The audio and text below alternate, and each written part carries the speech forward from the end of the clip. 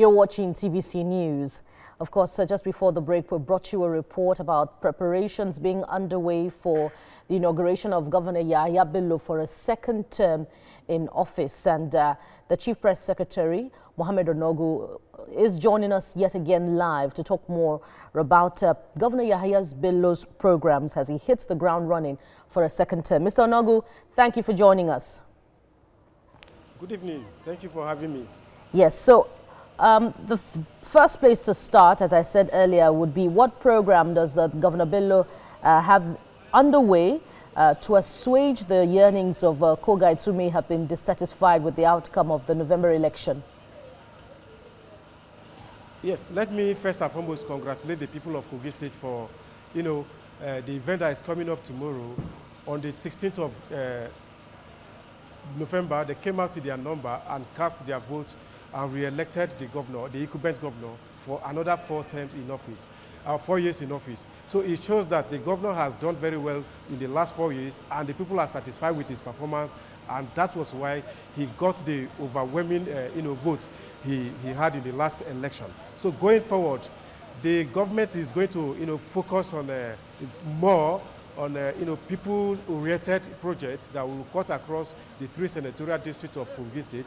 We are going to build on our modest achievements that we've recorded in the last 4 years. If you can see, in all 5 sectors of our blueprint agenda, we have been able to deliver to the people of Kogi State what they desire. And we are going to surpass that record by the time we step in tomorrow for another 4 years in office. If you look at the area of agriculture, we have done very well.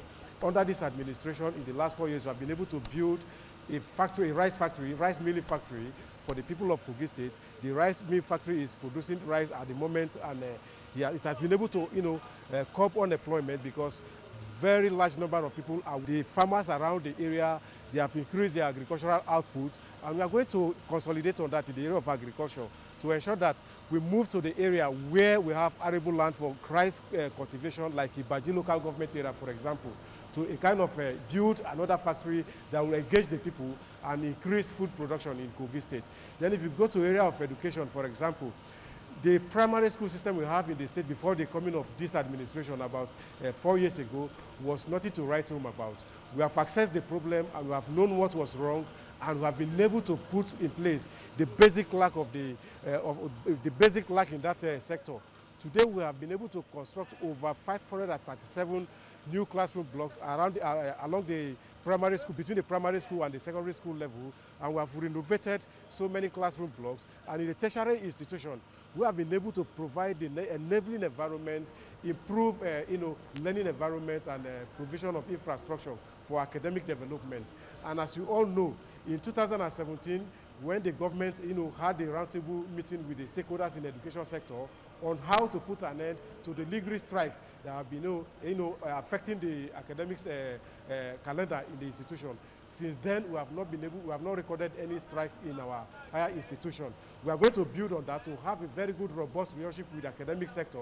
Then in our civil service reform, we have done very well to the extent that even the Nigerian Labour Congress within the state have given the government kudos for the sanity we have brought to the system.